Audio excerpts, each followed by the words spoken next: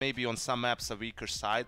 Let's say on Inferno, for example, if you are really confident in what you're going to do, the first couple of gun rounds, the pistol round, then you can have a very strong half and just ride that momentum into the second half as well. I think it's more of that. You can go either way, right? You Yeah. can just start losing a lot as well, and then CT side, you're going to be very afraid to do some play because you can't lose the next round. Yeah, you can go either way.